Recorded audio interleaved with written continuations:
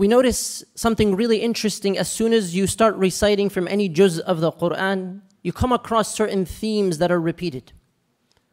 And amongst the themes that are repeated throughout the Quran and not discussed often enough are the promises of Allah.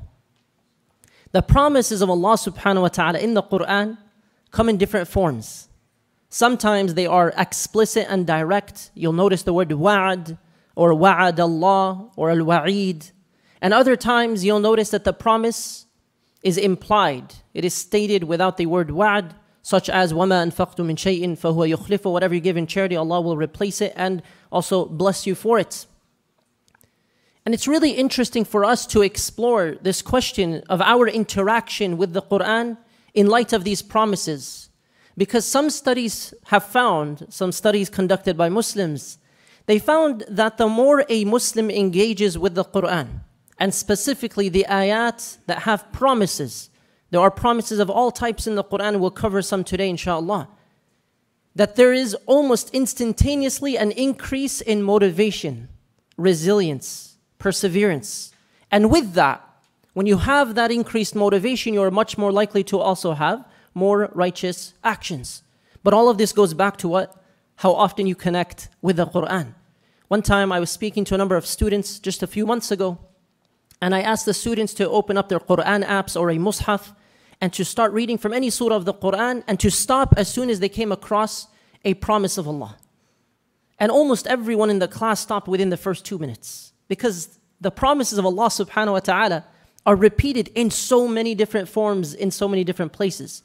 But I want us to think about what it does for us in terms of increasing your iman, in terms of your mental health, in terms of your optimism and happiness. And to ask yourself about all the times in your life in which you had a personal experience with dua being answered, or barakah from Allah subhanahu wa ta'ala, or something in particular that maybe you did not pay attention to.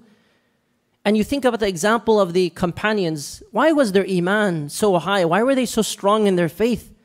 Especially the early Muslims who witnessed so many different promises coming true at that time. Imagine the first few years of prophethood. The Muslims are persecuted. The boycott is taking place. The boycott is complete. You cannot buy and sell. You cannot access anything at all. And they're starving. Some of them thought they would starve to death. The persecution was at an all-time high at that point in Mecca. And they were receiving revelation still. It was coming down, receiving promises from Allah subhanahu wa ta'ala. And amongst the most interesting is the promise that the believers would be successful at the upcoming battle. That the pagans of Quraysh that are attacking the Muslims, that they would be defeated soon. How? The Muslims are small in number. They have no military, they have nothing. They're wondering, how is this going to happen? And Allah subhanahu wa ta'ala makes this promise, but before He makes this promise, there's an address to the disbelievers, a reminder. Do you remember the people of Fir'aun? That they rejected the truth when it came to them? Do you remember they rejected the signs of Allah subhanahu wa ta'ala? So Allah took them with a mighty, seizing a mighty power, a mighty punishment. And in addition to this, Allah subhanahu wa ta'ala reminds the people of Quraysh, أَكُفَّارُكُمْ خَيْرٌ مِّنْ أُولَٰئِكُمْ أَمْ لَكُمْ بَرَاءَةٌ فِي الزُّبُرِ. Do you think, you disbelievers, are you better than the people who rejected the truth and they were already destroyed? Or do you have some kind of protection that's granted for you in the previous scriptures? Is there something you think will protect you on this day? And Allah subhanahu wa ta'ala then says, and this continues with the threat which leads to the promise, أَمْ يَقُولُونَ نَحْنُ جَمِيعٌ مُنْتَصِرٌ. Are they saying that we are basically going to prevail? That we will unite and prevail over the Muslims because they are small in number? Because they do not have power?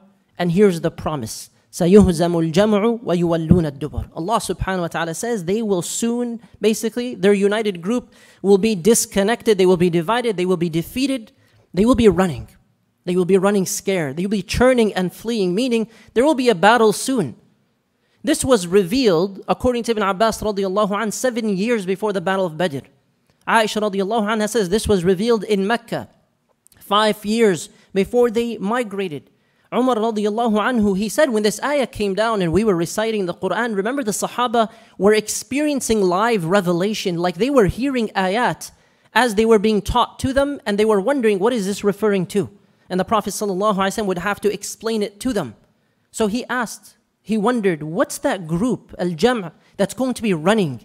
What is that group? And then he said, on the day of the battle of Badr, when the pagan Qurayshis were fleeing from the battle, when they were being defeated, I saw the Prophet ﷺ in his armor as he was rushing forward. He was reciting this ayah, سَيُهْزَمُ الْجَمْعُ وَيُوَلُّونَ الدُّبُرِ. He said, only then did I realize that this is the defeat that had been foretold. Some of the Sahaba were talking about how there was a fear that the disbelievers were attacking, the persecution was really severe.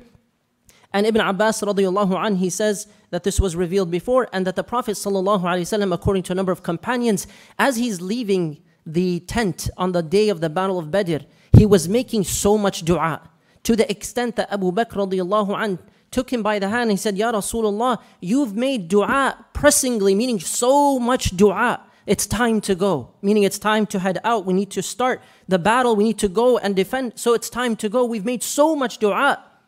The Prophet ﷺ went out wearing his armor, reciting, سَيُهْزَمُ الْجَمْعُ وَيُوَلُّونَ الدُّبُرِ. It's as though the Prophet ﷺ, obviously, he knows what the promise is about. He's repeating it over and over and over. And he made dua and said, Ya Allah, your promise, your covenant, Ya Allah. The night before this battle, Umar radiallahu anh, he says, and this is, by the way, for those who don't know, the Battle of Badr, one of the most decisive battles in Islamic history, when you had less than 315 believers and over 1,000 of the pagan Qurayshis. The Prophet ﷺ showed the companions the night before in the battlefield, showed them on the ground, this is where so and so will die tomorrow amongst the enemies who will attack us. This is where so and so will die tomorrow, inshallah. This is where so and so will die tomorrow, inshallah. And Umar radiallahu anh, he said, by the one, I swear by the one who sent him with the truth, meaning he's swearing by Allah. None of the enemies at the Battle of Badr fell except in the exact spot where the Prophet ﷺ had mentioned. I want you to imagine those who participated in the Battle of Badr and their iman was so high. You know, they have their own status in history and theologically. They have their own status because of what they went through, because of how difficult it was with a small number of believers. And it was the first major battle when they migrated to Medina. I want you to imagine their faith. Do you think they ever doubted after that battle, after what they saw and the foretelling of this victory? Do you think they ever doubted again? That they recited an ayah of the Quran, or they heard that your dua is mustajab, or that your sadaqah does not affect your wealth? Do you think they ever doubted Allah subhanahu wa ta'ala's promise? Absolutely not. And the question for us should be, although we did not witness the Battle of Badr, it should be with the experiences that you've had in your life and what you've put forth towards Allah subhanahu wa ta'ala, fulfilling the right of Allah. Have you noticed in yourself enough of an experience to say, I know with no doubt whatsoever that the promise of Allah is always true? Do you know who Allah subhanahu wa ta'ala is? Do we know Allah based on His description, based on His names and His attributes? Because the munafiqeen, the hypocrites, used to do the opposite. They used to hear about the revelation and they would react in the opposite way. They would say, مَا وَعَدَنَا اللَّهُ وَرَسُولُهُ إِلَّا غُرُورًا. Allah and His Messenger did not promise us except deceptions. They were trying to shake the faith of believers. So they were lying and they themselves had no faith. The believers are the opposite. We read the Quran, and when you come across, and the next time you read the Quran, maybe pay a little more attention to promises of Allah. When you come across a promise, ask yourself how much you are engaged with it, how much you are living upon it, how much do you believe in it. What are some examples of that? If we were to list them, perhaps we'd be here for another 2 or 3 hours. But just a few examples from the Quran about the promises of Allah subhanahu wa ta'ala. The first, Allah subhanahu wa ta'ala says, فَاذْكُرُونِي أَذْكُرْكُمْ. Remember me, I will remember you. Some of the mufassirun used to say this is one of the most commented on verses of the entire Quran throughout history. Remember me, I will remember you. Ibn Abbas radiallahu anh, he said it means remember me by obeying me. And I will remember you, and there are many meanings for this. I will protect you. I will mention you in a greater gathering. As you mention Allah with your family, with your friends, with your community. When you seek knowledge, Allah subhanahu wa ta'ala mentions your name in the heavens. Remember me, I will protect you. I will guide you. I will bless you. I will forgive you. I will relieve you of your hardships. But how often do we remember Allah? And the remembrance of Allah is not only dhikr on the tongue. The remembrance of Allah is also thinking about Allah, referencing Him. When something happens in your life, when you're doing anything, when you start your day, when you're working, when you're about to sleep, when you're with your family, whatever you're doing, you're always referencing Allah subhanahu wa ta'ala. The believer who remembers Allah often is the one who is frequently saying, MashaAllah, Subhanallah, Alhamdulillah, on the right and proper occasions.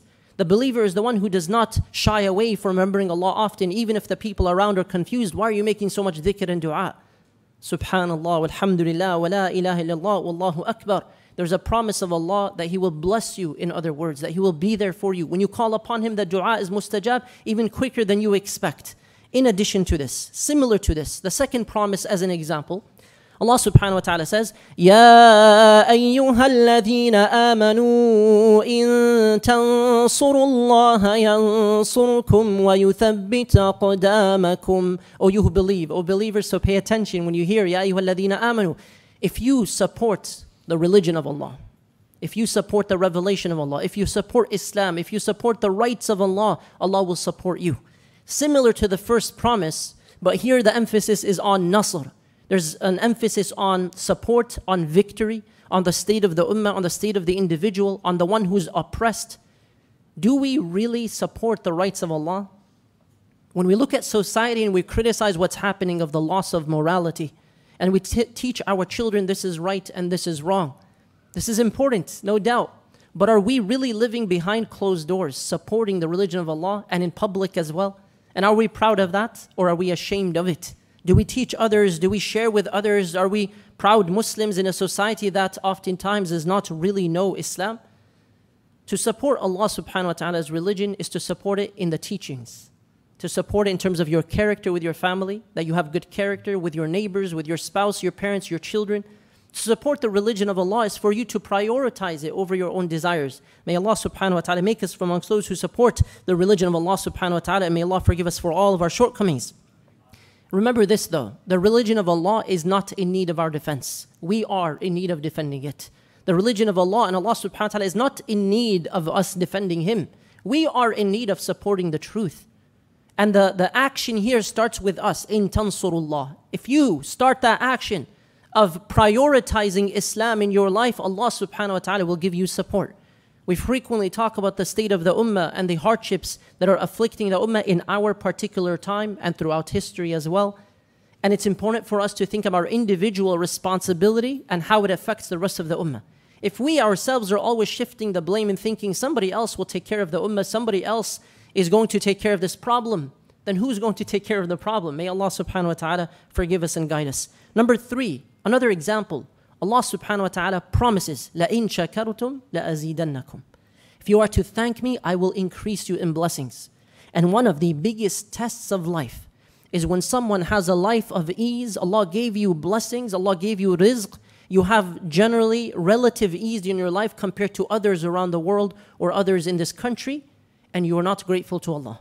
So you're killing your time, you're extravagant with your wealth, you're burning your money on useless things, you're not really worshipping Allah subhanahu wa ta'ala as you know, as you have a particular standard of knowledge. So Allah subhanahu wa ta'ala is reminding us about gratitude here. Gratitude entails everything that Allah gave you, you're using it in the best manner possible, including and starting with your life, your time, your health. That, Ya Allah, I am worshipping you because you created me. I'm worshipping you out of gratitude. وَلَئِن كَفَرْتُمْ إِنَّ عَذَابِي لَشَدِيدٌ. And if you reject that blessing, the kufr here is the rejection of the blessing of Allah, then know that the punishment of Allah is severe. In other words, there's a promise here about reward and blessings in this life and the next, and there's a promise as well about punishment for that shortcoming. Let us be grateful.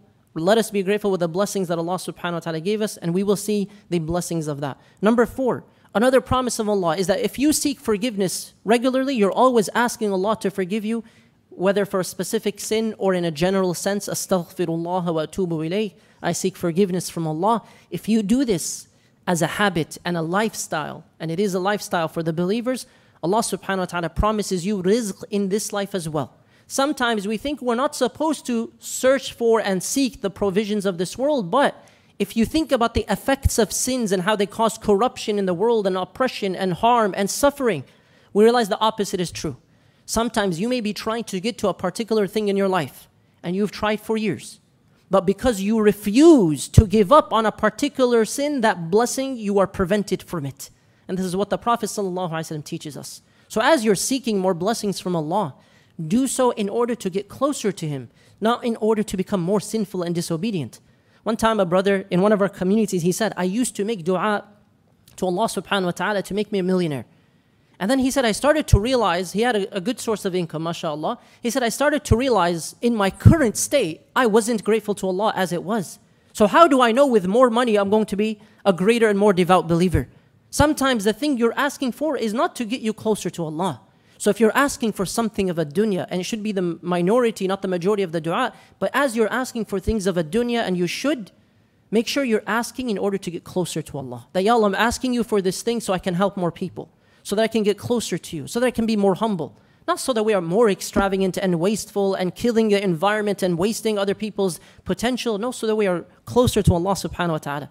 فَقُلْتُ اسْتَغْفِرُوا رَبَّكُمْ إِنَّهُ كَانَ غَفَّارًا يُرْسِلِ السَّمَاءَ عَلَيْكُمْ مِدْرَارًا. To the end of these ayat in Surah Nuh, Allah subhanahu wa ta'ala is telling us in this story of Nuh alayhi salam, He's saying, seek forgiveness from Allah. He is the oft forgiving. If you do so, Allah will bring down to you the rain in abundance. He will grant you an abundance of this and children and rivers and gardens. In other words, seek forgiveness from Allah, and you will notice the ease and the relief that comes with it. We have seen from many of our sisters and our brothers in this community and around the country and around the world, so many personal stories they've shared in which they started living a lifestyle of more tawbah and istighfar, and almost immediately after that, they started noticing more rizq, or a way out of a difficult situation.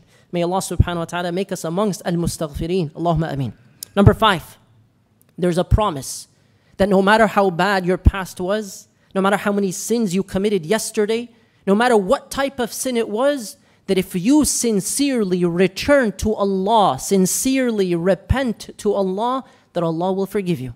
Allah subhanahu wa ta'ala tells us at the end of Surah Al-Furqan a number of different examples about sins that people commit. وَالَّذِينَ لَا يَدْعُونَ مَعَ اللَّهِ إِلَهًا آخَرَ, to the end of the ayah, وَلَا يَزْنُونَ وَمَا يَفْعَلْ ذَلِكَ يَلْقَى أَثَامًا. And Allah mentions a punishment for the people who commit zina and the people who commit shirk. And that punishment is emphasized. It's a frightening punishment, and it is a promise. But right after that, there's another promise. Allah subhanahu wa ta'ala says, إِلَّا مَن تَابَ وَآمَنَ وَعَمِلَ عَمَلًا صَالِحًا فَأُولَٰئِكَ يُبَدِّلُ اللَّهُ سَيِّئَاتِهِمْ حَسَنَاتٍ وَكَانَ اللَّهُ غَفُورًا رَحِيمًا. Except for those who repent to Allah and they believe in Allah and they do good deeds to make up for that lifestyle, to make up for that sin. Allah promises to replace the sins with good deeds. And Allah subhanahu wa ta'ala is oft forgiving. These promises, by the way, of tawbah and forgiveness in the Quran are mentioned throughout. We have so many examples of that. The question is, are we taking action today to repent, or do we delay for a day that is not guaranteed? Just this morning, I heard from one of the mashayikh. He's living in another country, but he shared this personal story, and it just happened over the last week. He said a young man had his friend was not practicing. He was not praying. Salah is the first thing you'll be asked about on the Day of Judgment. It is your shield and your guarantee. So he would always tell his friend to pray. And his friend would say, inshallah, one day I'll start. He knows it's an obligation. He's not rejecting the obligation of salah. But he's simply not doing it. Inshallah, one day I'll pray. Inshallah, one day I'll pray. Every now and then he'll remind his friend. 25 years old. And just this last week, his friend responded back to him, inshallah, this Saturday, khalas, this weekend, this Saturday, I'm going to start praying. And he passed away on that Saturday. They prayed janazah on him, and his friend was one of the people who buried him. He said, I have been telling him to pray for a long time. So what are you waiting for? Allah subhanahu wa ta'ala wants us to turn to Him today. Why are we delaying for a day that is not guaranteed? When we know one of the promises of Allah is that when death comes to us, there is no delay. So be ready for that moment by doing what you want to see in your record on the Day of Judgment. May Allah subhanahu wa ta'ala forgive us and accept from us. Allahumma ameen. Another of the promises of Allah. He says, "Ud'uni astajib lakum." Call upon me, I will respond to you. وَإِذَا سَأَلَكَ عِبَادِي عَنِّي فَإِنِّي قَرِيبٌ. I am nearby if my servants ask about me. أُجِيبُ دَعْوَةَ الدَّاعِ إِذَا دَعَانِ. I respond to the one who calls upon me when they call upon me. A brother one time called me and he said, I have been making dua for 10 years and I'm very angry and frustrated. Why is my dua not accepted? And then shortly after this, we talked for a while. Shortly after this, he sent another message. He said, and this happens a lot, by the way. This is a very common thing people misunderstand about dua. He said, I feel so bad for getting angry. I know I was wrong. I know it's from shaitan. I feel so bad, so I just wanted to correct what I said in front of you. Don't we know the promise that the believer who makes dua, as long as the heart is attentive, your heart is sincere, you believe that the dua is accepted, that it's accepted in different forms?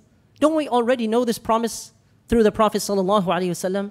As long as you're not asking Allah subhanahu wa ta'ala for something haram, your dua is accepted. Do you believe in the promise of Allah or do you doubt? And how much effort do we put in dua as well? Sometimes the dua could have been answered, but you gave up and you were very hasty. As the Prophet ﷺ told us, that a man was very rushed. You're expecting Allah to give it to you on your terms, at your time, at your pace. When Allah subhanahu wa ta'ala knows what's better for you.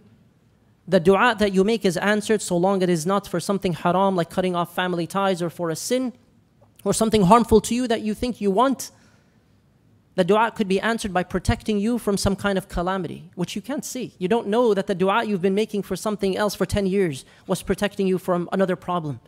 Your dua can also be accepted in a better form at a different time, in a manner that is better for you, as Allah subhanahu wa ta'ala is al-alim.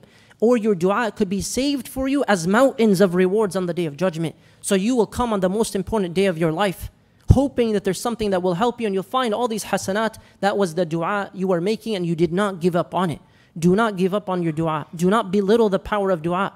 Do not undermine the effect of dua, even for your brothers and your sisters around the world. Just because there's still oppression and dhulm does not mean your dua doesn't matter. In fact, the minimum standard for the believer is to always be making sincere dua. May Allah subhanahu wa ta'ala make us amongst those who believe in His promise. Allahumma ameen. And on that note, there's no doubt whatsoever, many people here, perhaps every single one of us in a different form, has experienced when you sincerely make dua to Allah subhanahu wa ta'ala, some good comes out of it. Sometimes you will see it in the form that you asked for. Sometimes you'll notice it in the blessing through your children or your family or something else. But do not give up on your connection to Allah subhanahu wa ta'ala through dua. Another promise of Allah is that when you give charity, you don't lose anything. When you give charity, He replaces it. And it's a loan. Allah gave you a loan, you used it for something wise. وَمَا أَنفَقْتُ مِنْ شَيْءٍ فَهُوَ يُخْلِفُ. Another of the promises of Allah, if you live righteously, men or women, as Allah says in the Quran, فَلَنُحْيِيَنَّهُ حَيَاةً طَيِّبًا. We'll grant them a good life. A good life here means many things, but amongst them is the peace of the heart that you get through iman that you cannot get from anywhere else. Hayatan tayyiba can also mean protection against certain things in this life, and generally a blessed life.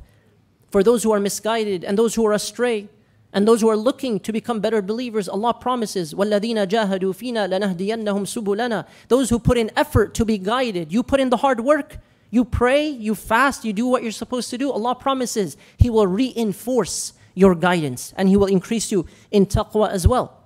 About and regarding those who are oppressed, every time you turn on the news, you see what's happening today in Palestine and has been happening for 70 years.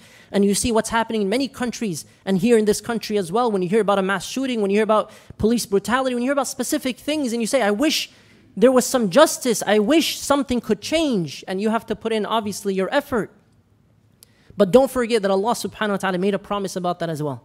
وَلَا تَحْسَبَنَّ اللَّهَ غَافِلًا عَمَّا يَعْمَلُ الظَّالِمُونَ إِنَّمَا يُؤَخِّرُهُمْ لِيَوْمٍ تَشْخَصُ فِيهِ الْأَبْصَارُ. Do not assume Allah is unaware of what oppressors do. He's saving them for a day in which their eyes will be staring in horror. Later on, after talking about their punishment in Surah Ibrahim, Allah subhanahu wa ta'ala describes what they're going to be punished with and what they respond with on the Day of Judgment. And then Allah subhanahu wa ta'ala reminds us once again, فَلَا تَحْسَبَنَّ اللَّهَ مُخْلِفَ وَعْدِهِ رُسُلَهُ. Do not assume that Allah subhanahu wa ta'ala will break His promise to His messengers.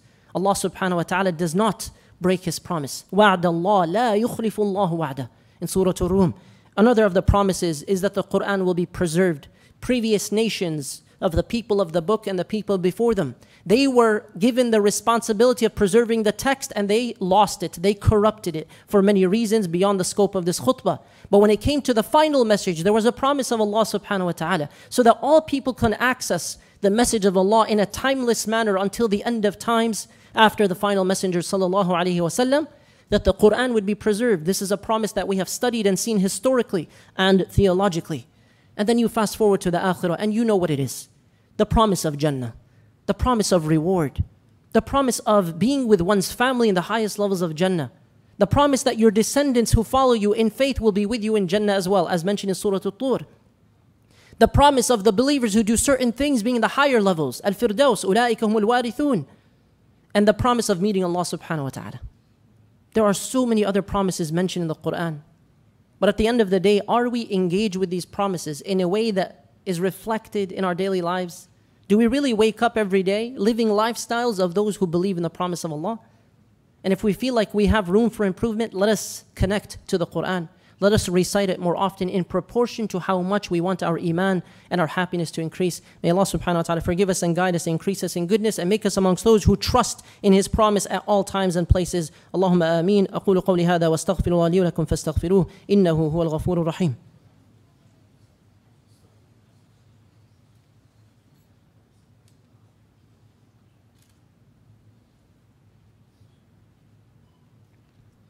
Alhamdulillah, wassalatu wassalamu ala rasulillah wa ala alihi wa sahbihi wa man wala.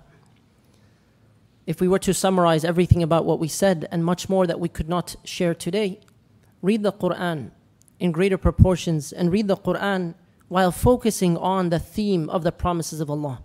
And pause when you get to an ayah in which there's a promise that you will see this, you will see that, this will happen, that will happen. Pause and reflect on what it's doing for you, on what you're taking from it, on what habits you might finally be able to change, on what you might be able to do to progress towards Allah, or the effect that it has on your mental state, how much happier it makes you according to a number of Muslim psychologists. And so let us engage with the Quran on a greater, with greater quantity, inshallah. The second, when you do recite the Quran and you come across one of these promises, ask yourself if you are implementing it. The promise of charity, the promise of dua, are you making dua? Or you have strayed away because you don't really 100% believe that your dua is mustajab. You have a slight doubt or many doubts. May Allah subhanahu wa ta'ala protect us. So let us engage with the Quran in proportion to how much happiness we desire and how much we believe in the promise of Allah. Even though we did not see the battle of Badr, we did not see the believers successful and rejoicing, we did not see the Romans rebounding with victory over the Persians. We did not see all the different promises come true at that time, but we see promises coming true now with the spread of Islam and the dua that is mustajab and the many other promises we all experience in different forms in our daily lives. Let us engage with it, and we ask Allah subhanahu wa ta'ala to make us consistent in calling upon Him, knowing that the promise of Allah is always true.